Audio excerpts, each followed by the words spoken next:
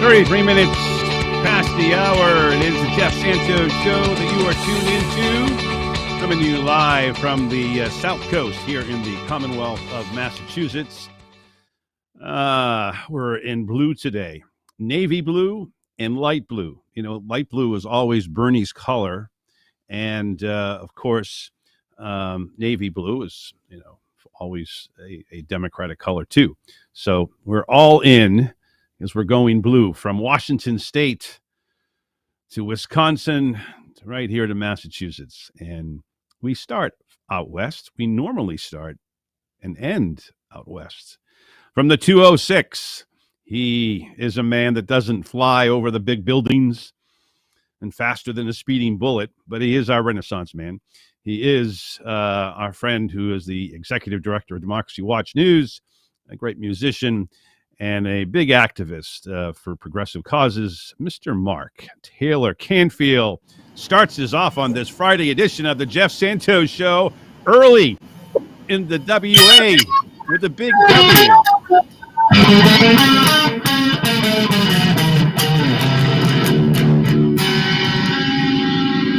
Yeah. Starting us off, Mark. And, she has her own guitar. God. Oh my God!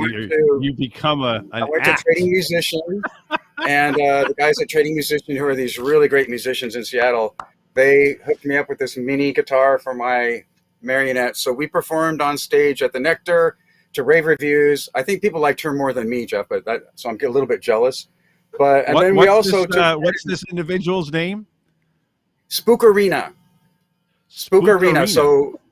Yes, so her band is called Spooky and the Spookarinas, and she plays some hot guitar. She gets out there on stage with me and rocks out as my marionette. And we did Trolloween too, which, you know, this was Halloween, Jeff. So we did Trolloween, and she rocked out to the crowd. We had a good time.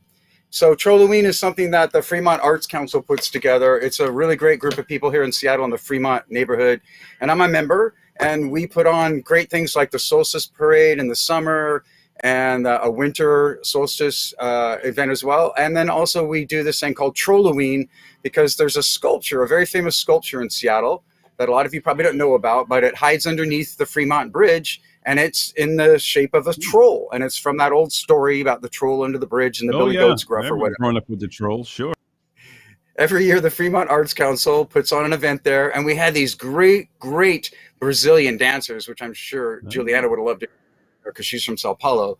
By the way, there's crazy stuff going on in Brazil. And what about the Silva, huh?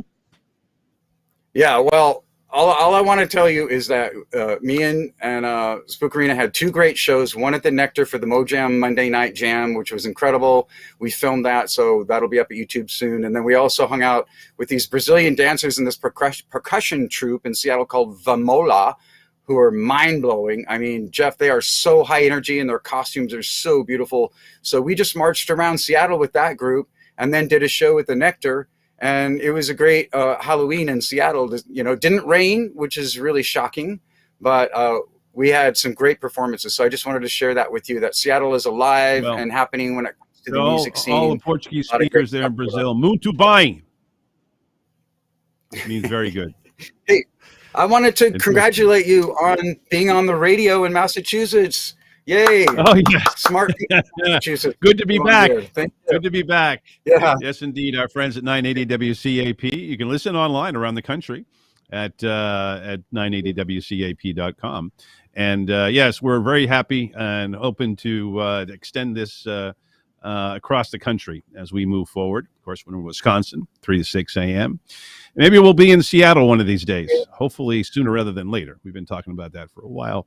But, hey, There's a new year, and there's lots riding on the election. We got to talk about Patty Murray in Washington State in a second.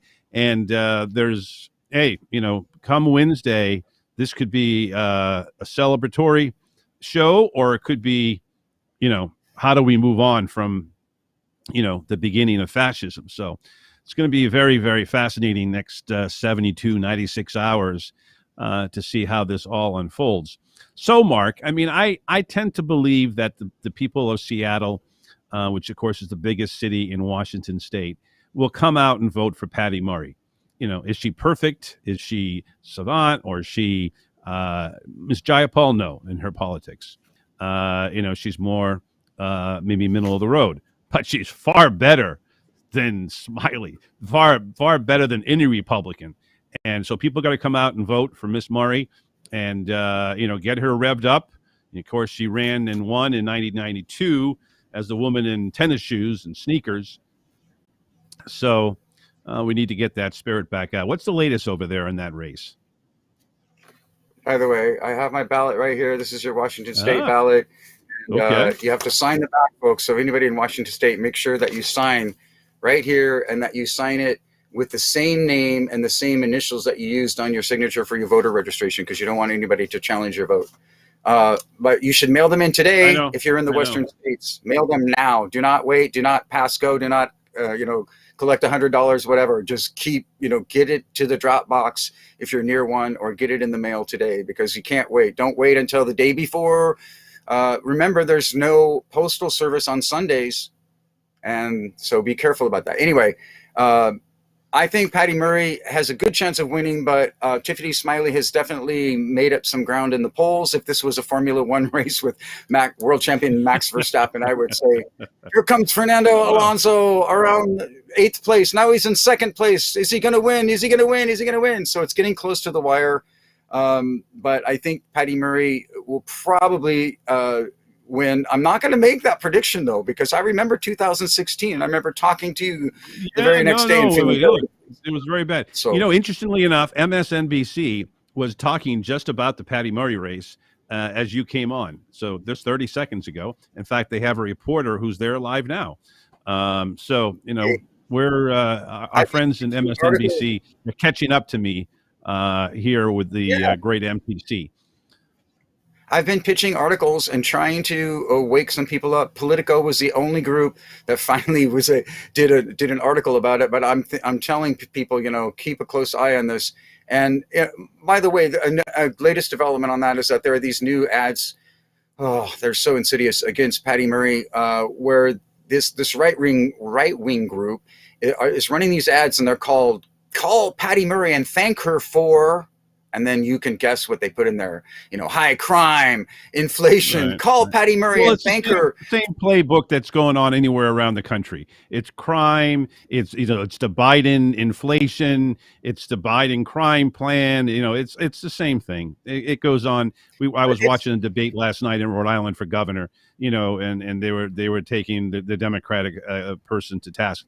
In fact, it's now pretty real. I don't know what this woman Smiley, where she's from, if she's an import, but what the Republicans have done, again, not many people have called them out on it, but they import these mainly female candidates from other parts of the country just to sort of get them to run, and they put a lot of money behind them, and they think, oh, these are new young women. Let's look at them because they're all attractive. And that's the game plan. This is what's happening in Arizona with Carrie Lake. She was a news anchor. She never really did anything outside of just read the teleprompter. She couldn't do a show like this one. She doesn't have any thoughts except what Donald Trump tells her to say. So this is the problem. Yeah. But people are trying to do this. I mean, they got Republicans, I guess wisely, are trying to, get somewhat of the female vote, which overwhelmingly went to Democrats last time. All I can say about Tiffany Smiley is the Republicans are, you did catch on to something which I've been talking about for a long time too, is that traditionally, and even according to the Republican pollsters themselves, traditionally in Washington State, women running for high office, whether it's governor, senator, Congress, are usually 20 points ahead of any male Republican. So the Republicans were smart in running a woman, and they really, they put her through the Hollywood treatment. She looks like a movie star now, not so much when she first started, but there's a lot of makeup and hairdo, the whole thing, clothes. So let's face it, Patty Murray is somebody that I, obviously hope wins, and I'm not going to, hesitate on that, but she's not as friendly to the TV camera as Smiley is. Yeah, I mean, no, I mean, even the name. I mean, they make up the name too. I mean, this is what they do. Is that from a Saturday Night Live skit? Isn't that the guy? Isn't that the guy in the sweater who's always talking about, positive affirmations, Mr. Smiley or whatever? Yeah. So she sounds like a character in The Simpsons. Yeah, I don't know. Matt Groening, who's from Seattle, by the way, and went to my school. He should make a character called Tiffany Smiley just for the Simpsons, because she's perfect for it. She is a character. She kind of overacts sometimes when she does the crocodile tears, but other than that, she does look pretty good. She's a little bit frenetic at times, but I noticed the latest ad they put out with her and her husband, who was wounded in Iraq, by the way, and is blind. So she uses that quite a lot in her campaign to prove that she's patriotic and she's not a crazy insurrectionist, which we're still not sure, because she's still, she publicly said on her website during the primary that she questioned the election of Joe Biden. So Jay Inslee, in one of my latest videos you can see up at YouTube, had a response to that. He said, anyone who doesn't even recognize that Joe Biden is the president of the United States has no business being in the United States Senate. Help. Come on, folks, get out there. Stop this. He's very concerned. So is Pramila Jayapal. Elizabeth Warren was in town. Kamala Harris was here, snubbing for Patty Murray. So obviously the Democrats want to make sure that this 30-year incumbent wins. She's always had a safe seat here. And the Republicans are, they're playing the spoiler. They're thinking like, yeah, let's get him because she's. But I tell you, I think people are going to come out, and I don't know what you're hearing on the streets, but I think that whether it's the issue of choice, whether it's the economic issue, whether what happened with Pelosi and her husband over the weekend, and then people like Carrie Lake, again, the Republican nominee for governor, laughing about this, and we saw this with Taylor Greene in the last 24 hours. Oh, yeah. This to me shows the character. That's terrible. That's the thing, Mark, that to me is disgusting. And with a capital D, Democrats should call them on that. And I think in Arizona, they should be running an ad about what Miss Lake has done. They'd be stupid not to, in my opinion. Yeah, I mean, that's what I'm hoping. I'm hoping that the Republican fascist element has kind of overshot their goal here and have shown themselves to be extremists. Because as far as I can tell, I mean, there have been some Democratic Party leaning ads that were not as well scripted as I would like to see. The messaging was a little bit strange or confusing. But I think that when they say, at least in Washington State, it's working on a couple congressional races too, when they say that this person is an extremist, then people do get a little concerned. Even Republicans start to worry, oh man, they're dragging us through the mud again. And oh, wow, I don't want to be hanging out with these right-wing crazy. So, it does cause people concern. And it also probably gets more of the typical Democrat voter out, because in the past they would think Patty Murray has a safe seat. Why should I vote for her? Look, Pramila Jayapal doesn't even have a credible opponent. I mean, she's going to win with like 80%. The Republicans didn't even run anyone against her. No, they don't do that because they gerrymander the districts for the most part when they can control it.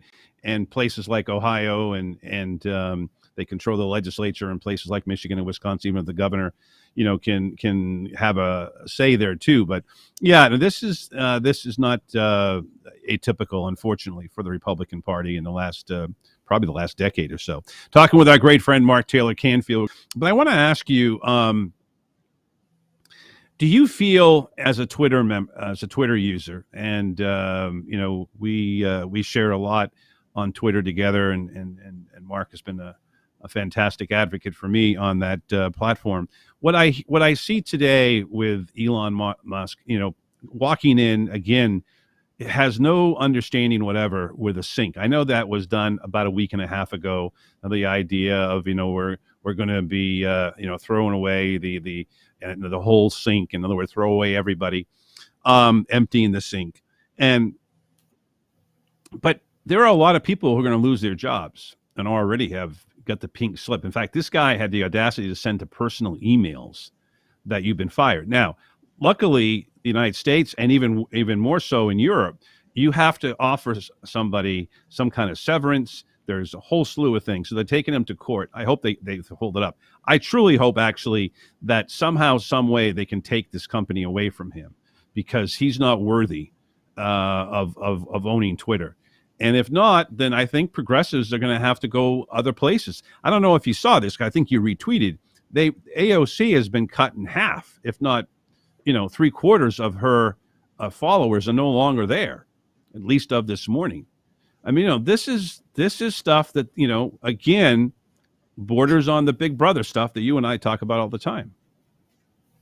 It's really disappointing. One, because I don't think that Musk really even sees it as a credible business venture in terms of a profit. I think he just wants to own something. It's kind of like, when you're wealthy, you have to own sports teams or something.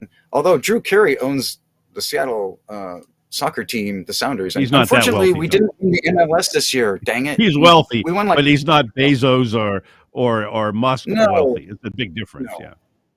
Right. And it's been a big issue for Democracy Watch News because we actually won some recognition a couple of years ago for being one of the top, 100 digital influencers in the world or something when it comes to digital media.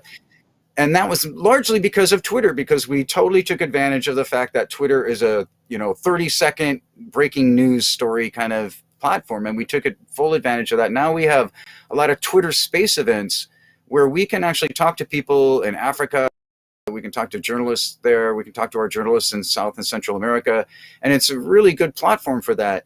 But we've had to have these discussions. What are we going to do? What's our plan B if it becomes an untenable situation for us? And I hope that doesn't happen, because it is a good service for people, regardless of who owns it. I do see a problem, though. I haven't really thought. I've been on Twitter for 10 years. So, I have my own little. You're very active on Twitter. So is Harvey. Yeah, a lot of us on the show are very active, and we rely on Twitter to share information with each other. So I'm going to miss that if we start dropping off. I think hopefully Musk will get it in his head that, he's chasing people away from his own product. Right. He said himself in a talk I saw on YouTube that the key to being a successful business person is charging a lot more for a service than it costs you to create. So he's definitely about exploitation. Yeah. I mean, that's capitalism. He's a Republican through and through. He may not necessarily identify himself that way, but it just falls into the same thing. Look, I remember a 60 Minutes piece on him going back maybe 2008, 2009, just after Obama got in. So maybe like 2009, maybe even 2010. And what he basically did is he got a ton of money from research and development dollars from the federal government to start, the whole Tesla stuff and electric cars. And in my opinion, where he is right now is a billionaire. And again, and this was a big issue in 2008 when he won. And Obama kept telling you, you didn't start this all by yourself. You got a lot of help. And Musk got a lot of help from the American taxpayer. And, people need to remember that. Yeah, that's probably, I guess, part of the game, too, is you try to rig it with political influence and, sweet deals from the government. I mean, every wealthy person I know of tries to do that in one way or another, especially if they're billionaires. We had even Paul Allen here, when he owned the Seahawks, he worked out some crazy deal with them where if the Seahawks leave, we have to pay him. What the heck? How does that happen? Oh, by the way, I have a quick sports question for you, Jeff. It's kind of silly, but I've been watching the World Series, and it was crazy watching Javier with the Astros have that no-hitter the other night. And then last night, everybody was on the edge of their seats, and all the Philly fans were oops, sorry, that was my electric guitar. Were standing up, all through the game. They were so psyched that the Phillies were going to win this after, how many years of not being in the series. And, and I have a horse in the race because the Astros beat the Mariners, which really upset me. So, right. I was like two teams, damn Yankees and damn Astros. That's kind of my attitude this year. And so I'm sitting there watching this game, and I'm noticing, go Phillies, go Phillies.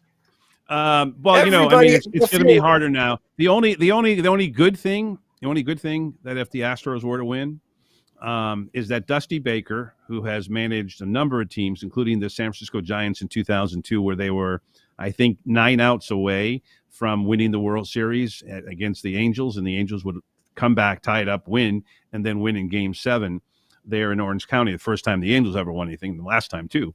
One thing that I can think of is that Baker, who of course was part of the Bartman game and when the Cubs lost, when the guy put out his hand to foul ball, the Cubs could have won that series, would have gone to the World Series that year probably. in 2003. And, you know, so I just look at it and I think, all right, we have very few African Americans playing today. Henry Aaron, Terrence Moore, great writer. We're trying to get him on the show soon. Atlanta Constitution Journal and so forth has talked about that. And one of the things that Aaron said before he died was that he felt that there needs to be more and more African American representation. Baker brought that up, and before the World Series, this is not a player active. Brantley is with the Astros. He's the only African American that was on the roster, but was injured, and that's a sad state. So I'll give them that, but I don't identify Baker as an Astro. I just Major League Baseball. So there you go. Well, and look at it that way. Another aspect of this, though, we were talking about this last night, is, you know, Justin Verlander, you know, he's Cy Young Award winner to what, 2 years, twice in a row. I mean, he's an amazing Hall of Fame pitcher, and he's always, I'm sorry, sucked in the World Series. So to see him actually have a good game, right. I was like, thankfully, he finally got a decent game in the World Series, because how many times has he been in it now? And he's always had a problem in the postseason. He lost twice with the Tigers in 06 and 12. And then, of course, with he pitched for the Astros in 17.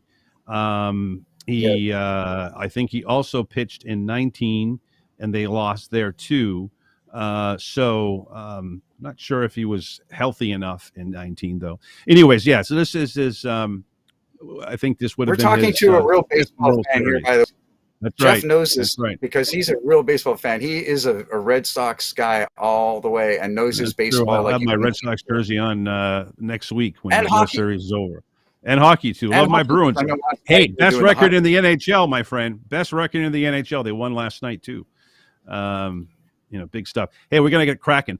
Before we, I don't mean cracking in terms of we got to get going, but the Kraken is going to be playing in Seattle. By the way, I don't know if you know this, but you got Eddie Olchuk, the great commentator from NBC formerly and now with TNT, is your home broadcaster. That's a real coup for the fans of Seattle to have that that kind of voice there, along with your great play-by-play announcer, formerly of the Hurricanes. Hey, what do you say? Anyways, so Seahawks doing pretty well. Give us a few seconds before we have to roll on that. Well, you know, I was very disappointed when I heard that Russell Wilson was being traded. Now I'm not so disappointed because he's like ranked 21st in the league, and Geno is ranked like 10th in the league, and he's doing quite fine. The Seahawks have won the last four and one in the last since their first two losses. So they're looking good in what you called a weak conference, and you're right. You know, they can do well even with a 50, you know, with a 500 percentage. So they're doing okay. They're doing good. Go MTC. Geno. He's a hero. Go Geno. Thanks Geno for Smith joining us on the Seahawks. Santos Show, the best talk show in the country, folks. We'll see you next time. Check me out on YouTube and check out Democracy Watch News. We're doing a whole new thing this year, so we're getting ready for a whole new. Hey, Mark, wrap-up. all the best, my friend. Have yourself a good Jeff. one, and go vote. Tell your friends to vote too. Vote Murray. Go vote now. That's right. Vote. Thank you, man. I love you wearing blue too. We got to run. We'll be right back.